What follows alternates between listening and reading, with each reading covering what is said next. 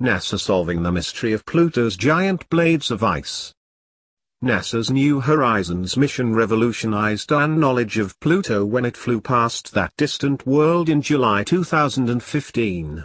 Among its many discoveries were images of strange formations resembling giant knife blades of ice, whose origin had remained a mystery. Now, scientists have turned up a fascinating explanation for this bladed terrain. The structures are made almost entirely of methane ice, and likely formed as a specific kind of erosion wore away their surfaces, leaving dramatic crests and sharp divides.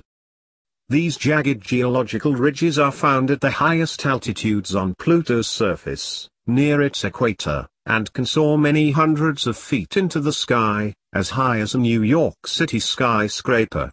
They are one of the most puzzling feature types on Pluto, and it now appears the blades are related to Pluto's complex climate and geological history. A team led by New Horizons team member Jeffrey Moore, a research scientist at NASA's Ames Research Center in California's Silicon Valley, has determined that formation of the bladed terrain begins with methane freezing out of the atmosphere at extreme altitudes on Pluto, in the same way frost freezes on the ground on Earth, or even in your freezer. When we realized that bladed terrain consists of tall deposits of methane ice, we asked ourselves why it forms all of these ridges, as opposed to just being big blobs of ice on the ground, said Moore. It turns out that Pluto undergoes climate variation, and sometimes, when Pluto is a little warmer, the methane ice begins to basically evaporate away. Scientists use the term sublimation for this process where ice transforms directly into gas, skipping over the intermediate liquid form. Similar structures can be found in high-altitude snowfields along Earth's equator, though on a very different scale than the blades on Pluto. The terrestrial structures, called penitents, are snow formations just a few meters high, with striking similarities to the vastly larger bladed terrain on Pluto. Their spiky texture also forms through sublimation.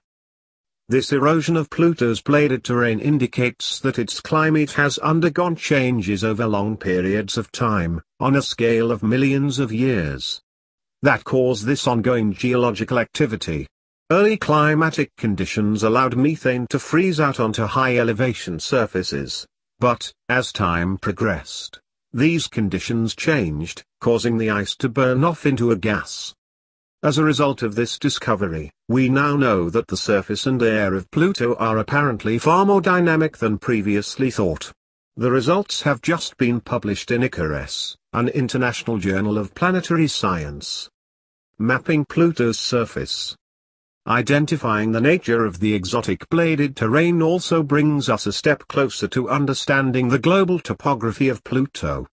The New Horizons spacecraft provided spectacular, high-resolution data about one side of Pluto, called the Encounter Hemisphere, and observed the other side of Pluto at lower resolution.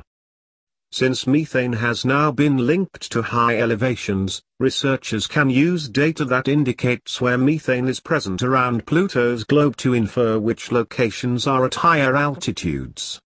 This provides an opportunity to map out altitudes of some parts of Pluto's surface not captured in high resolution, where bladed terrains also appear to exist.